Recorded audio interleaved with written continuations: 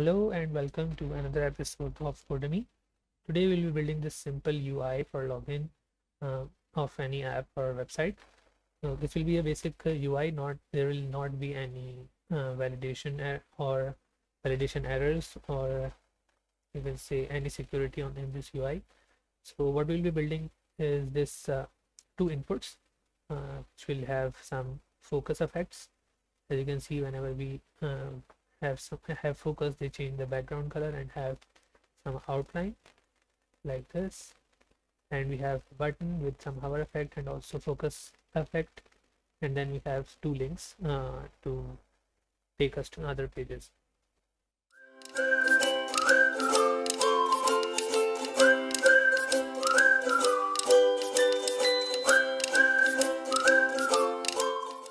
So for now what we have is only a background.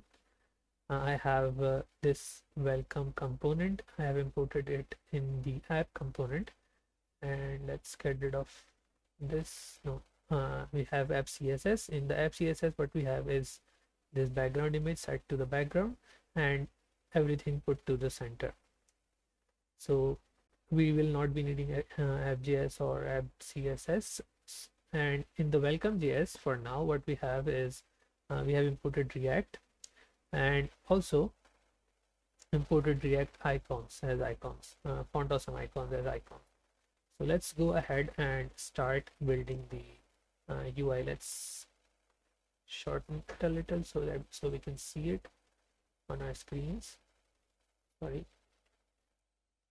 Okay, so let's go ahead and start by having a simple container, and inside the container we will have the heading that we saw, heading and the logo for our product, and we'll give this a class of product.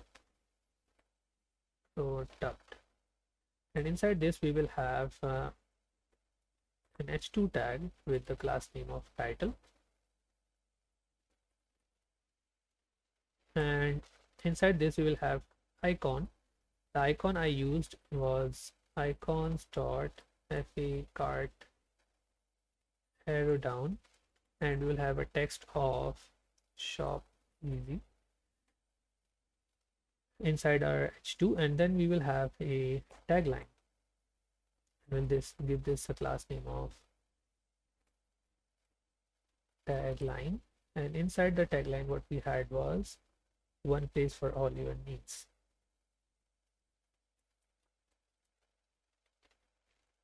All your needs. Let's save and see what we have here. We have the logo, the shop easy h2 tag, and the p tag, p paragraph. We also have this small line. What I did for that was just add a empty div, and give this a class name of let's say line break, and just style this in the in my CSS. So let's go before proceeding ahead, let's go to our CSS and set some give this some styling before moving ahead. So at this moment I have some basic colors set up to use them in my CSS. So let's give this our container, which will wrap everything in our login UI. Give this a width of 4 pixels and also max width of 400 pixels. Give this a margin of 1 rem from each sides, and give this a background of white, and give this some shadow. Shadow will be 0, 0, some black shadow of 40 pixels radius, 0, 0, 0, 0.2. Okay, and the last thing that we want to give it is the border radius, but let's see, why don't we see the white? Okay, so this needs to be background, not the background color. Let's refresh. We still don't see it. Let's make sure we have the correct, or we made some mistake in the spelling. Okay, so we now have our container. So let's go ahead and style our uh, logo and the title of our app. So inside our product, let's say display flex, align items center. This will align them vertically centered. And inside the, we'll also say justify content center and give this flex direction of column so that they are not on the same line. Okay, and we have uh, some different color for that. Let's add the coloring now. For title, we have uh, color var color primary, and the font weight will be bolder, and display will be flex, align items center. Let's save and add some font size of 2.5 rem, make it a little bigger, and then add some spacing. And to add some spacing, we will give it a width of 80% of our parent component, that is the container, and justify this content with space around. That's nice.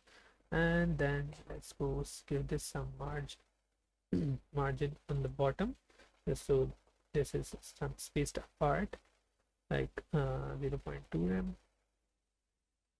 That's, I think, okay. Okay, so that's our product. Let's go ahead and now style our tagline.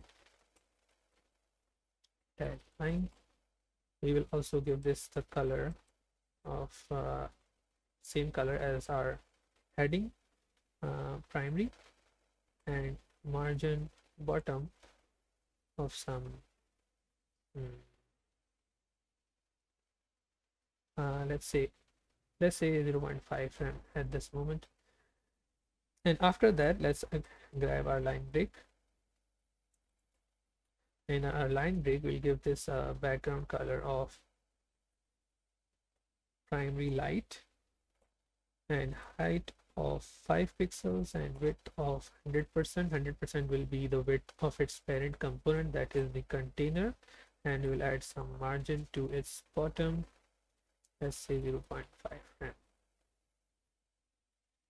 So we don't see the line because we have made a mistake in the spelling. We still don't see the line. Let's say we have same spelling here now. Okay, we can now see the okay, so why don't we see this is inside container. Let's move this here so that it has let's give it width of 80%. Move this upwards again so that it is flexed and placed in the center. Okay, so we have some basic setup. Let's increase this a little, and also whatever we have beneath it, let's increase that also, and we'll also increase the margin up top, which will be title margin top, and we'll give this a margin of the same 1.5. I think that's okay. And let's add border radius, the border radius. So border radius, we have border radius. Why don't we see the change? Okay, let's add 4 pixels like this. Okay, we should not be adding it here. This is not the title, this is the container that we want to. Yes, okay, now it's okay. So now go ahead and let's add 2 more files. One will be signin.js and another will be signin.css. Let's add the boilerplate code here and import it in our welcome file. Import sign in from sign in, and then inside our container this is our container div, right? uh, Render our sign in component here.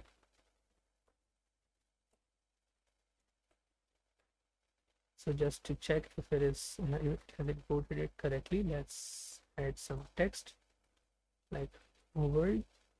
We are seeing it. Okay, now that's fine. Okay, let's go ahead and start our sign in. What we have in sign in is two inputs and a button and then two links. So what we can do is we can go here and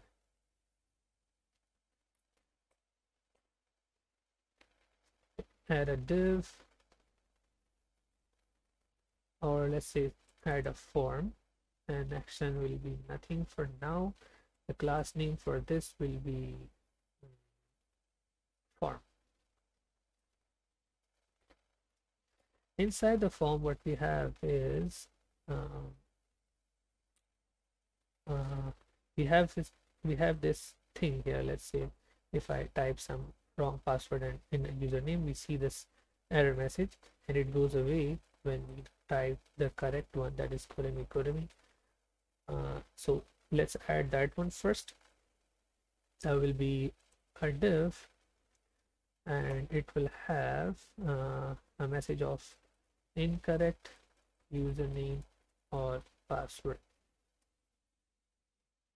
So we see that we will have some class names here. Let's we'll add them later. Let's first complete our form. Let's add another div, and this div will have a class name of form input group, and inside this we will have a input. This will be of type text, and there will be some more things.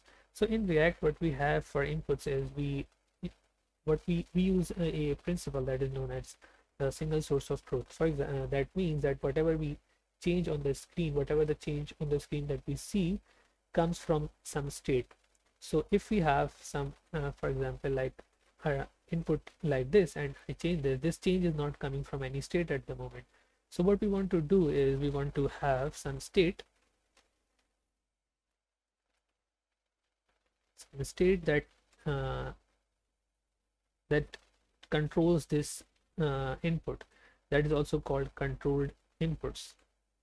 So what we'll do here, we will go here and add a const inputs, set inputs,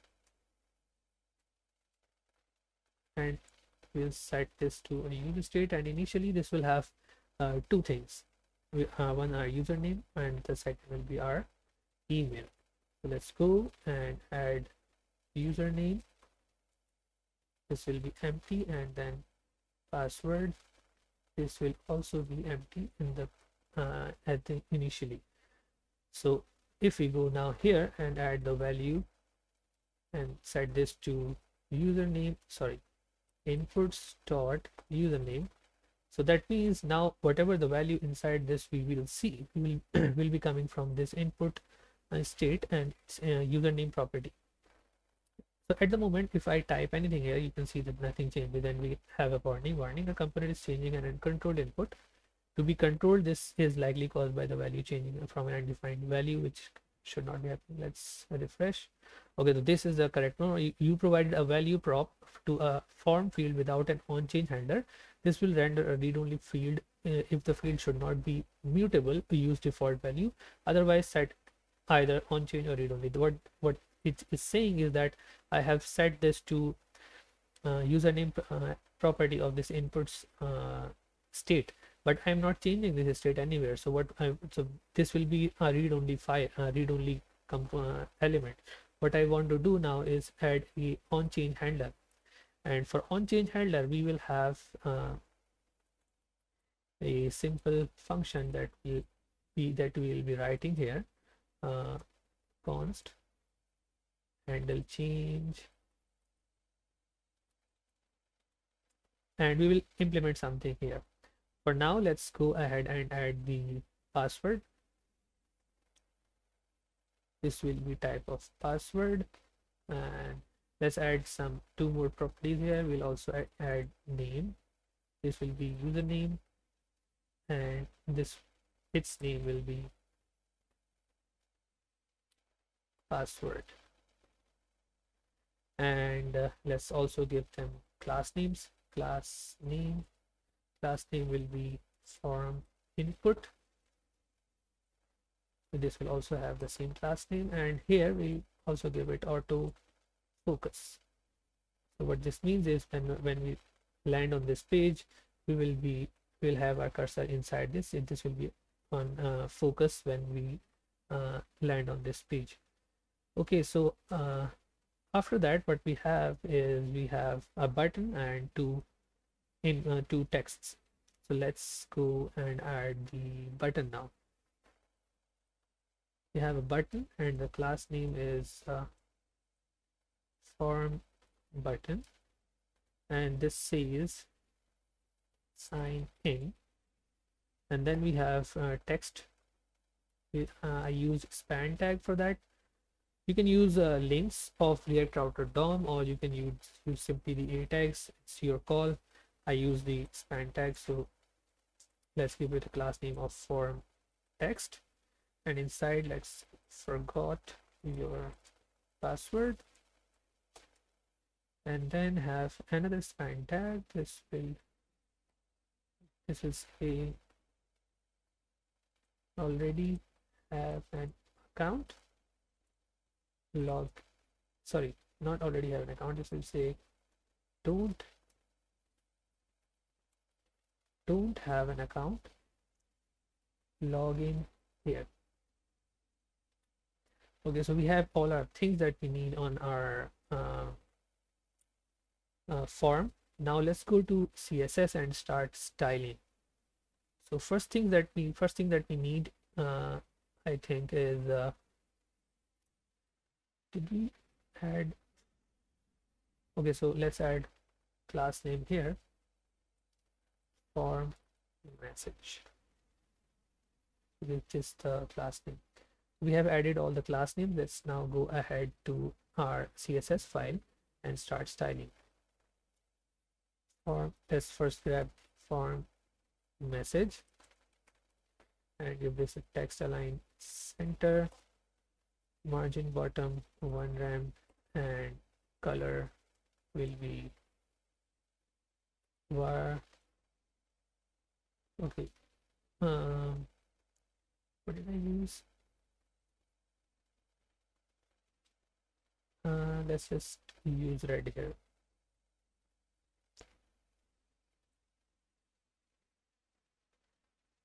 Okay, let's hit. Why don't we see any changes? Did I import? No, we haven't imported the CSS file. Let's import the CSS file. Sign in.css. We should be able to. Okay, we are seeing the changes now. Okay, so let's go ahead and now the form input group.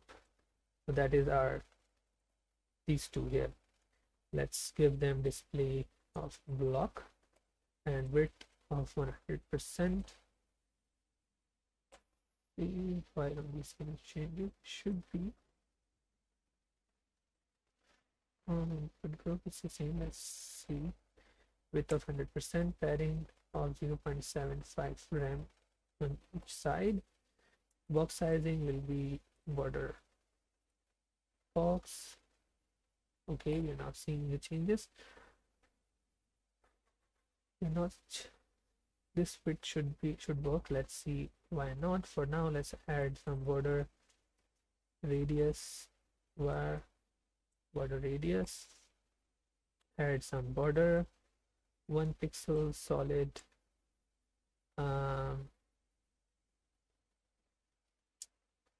let's say light green. Oh no, should be this. Okay, and then give some outline will be none, background will be white, or let's change this background a little, and then go transition, background will be 0.2 seconds, and we'll also give the background to border color to 0.2 seconds. We will not be having this here. Okay, so there is something wrong with our CSS. Let's find out what is.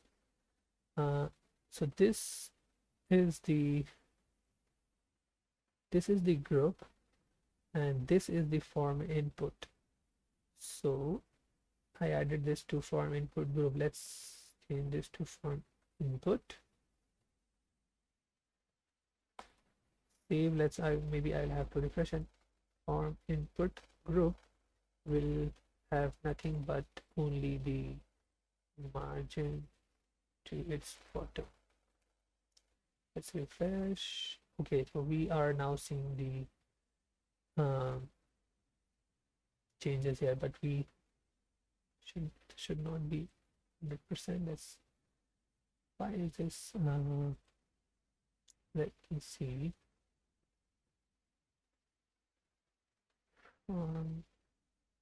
So let's I don't know why this is not coming in the center. Let's remove this form. What we can do here is just go here and give this some padding from left and right. Let's add some 2rem to left and right, and 0, so we can see it here. And let's go in here again and add some placeholder text. Placeholder will be for this, it will be username or email, and for our password it will be password. Okay, let's now go ahead and continue where we left off. For our input, we have some focus on hover for input, and we will be having some effects on focus. What we want to do is we want to change the border color to our primary. So here we had this color, and it will be on focus, it will change. I did not save. On focus it will be changed to something to our. Okay, this is the border color. Let's now change the background. Background will be white. When you see that this is the border color, this is changed to our primary color, and the background is also changed. So that have that effect. Now let's now go ahead and style our button. Form button, let's add width of 100%, and this should, okay, I knew that it's not 80%. This will also not put it into center. Okay, let's add 100% for now, and add some padding of 1 and 2rem, and font weight will be bold. Font size will be 1.1 and color of the font will be white. Border will be none. Outline will be none. I guess by default it is also none. Give this some cursor be pointer, and border radius here. Border radius will be same that we have in our variable, and the background will be our primary color.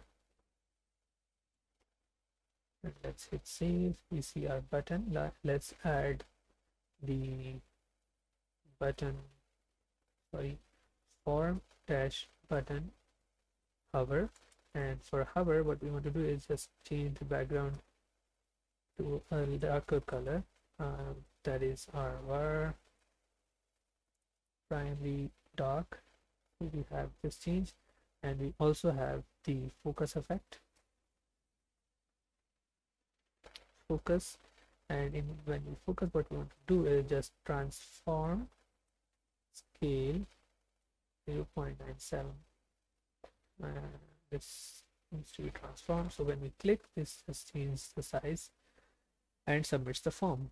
So the last thing that we want to do now is grab our form text, display, flex, and justify content center,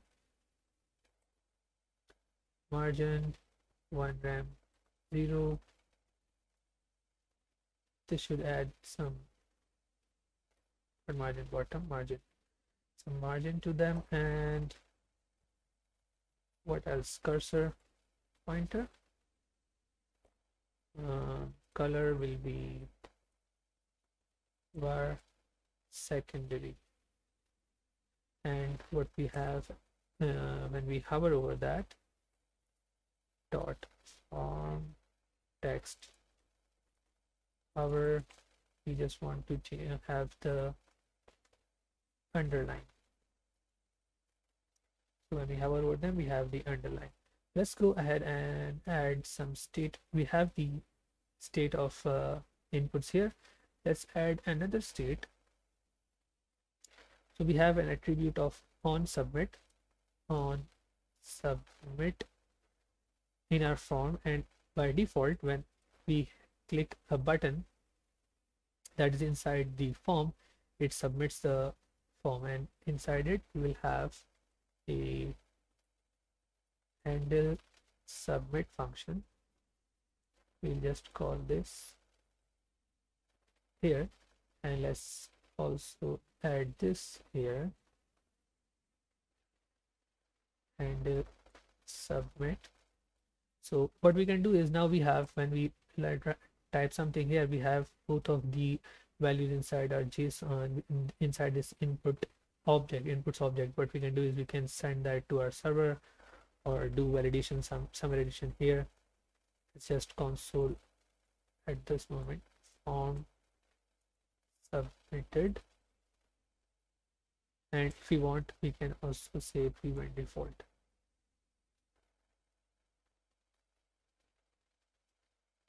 Expected sign called instead saw an expression, and that is on 11 console.log from submitted. Yes.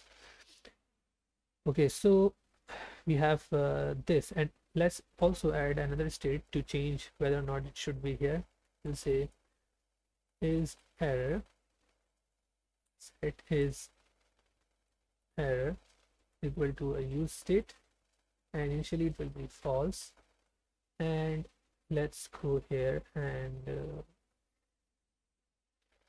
we'll check if his error is true, and if his error is true, we'll give it some class name, otherwise it will have the class name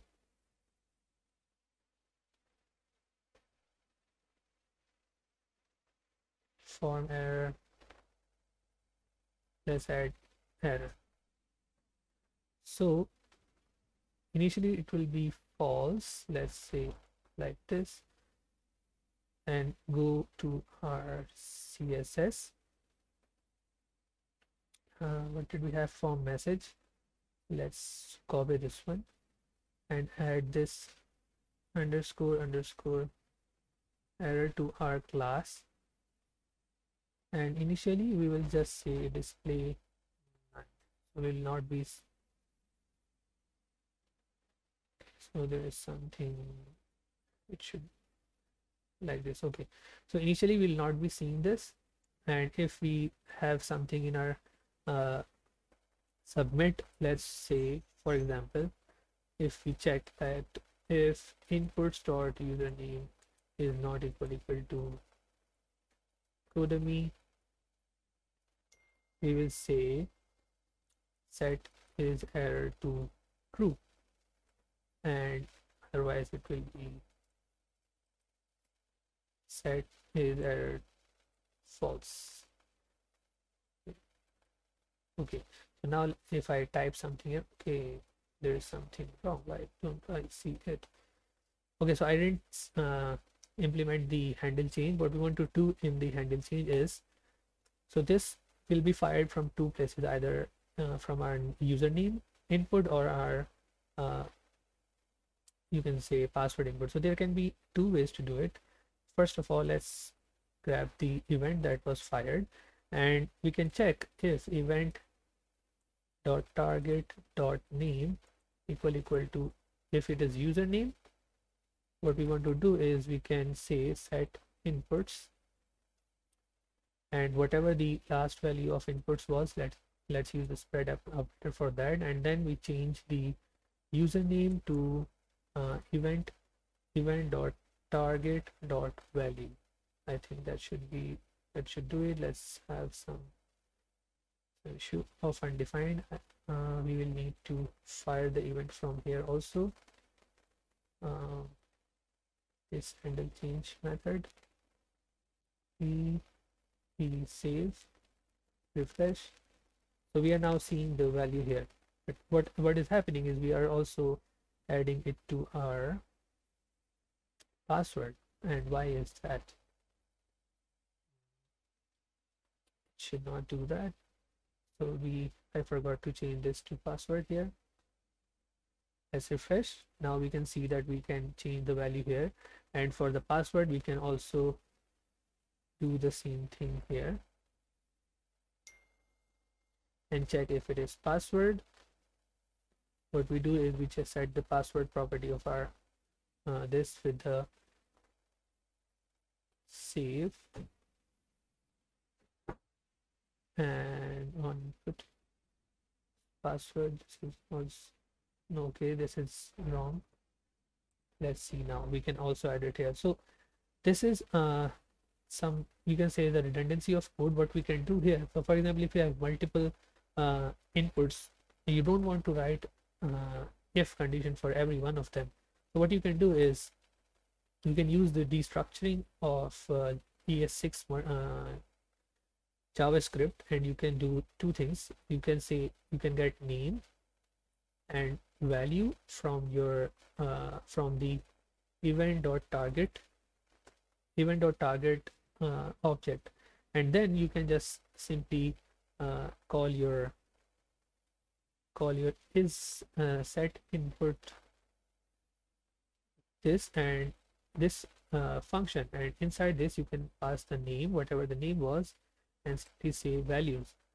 So what it will do is it will do the same thing, but you will not have to write two things separately. Or maybe if you have some 4 or 5 other things, you will not have to write if condition for every one of them. So it will just grab the name from it and value, and it will set it to whatever the name was. So I think that's it for this, and you can see if I write anything else and submit, we see an error. So this is like very basic you can say validation. You can use validation.js, and very good React library, or you can like send it to your server and validate your ID and password there, username and password there. And you can also add some things to click here, so it takes you to a create account UI. So maybe we'll do this in our next video. So that is it for this video. Don't forget to like and subscribe our channel. See you again. Goodbye.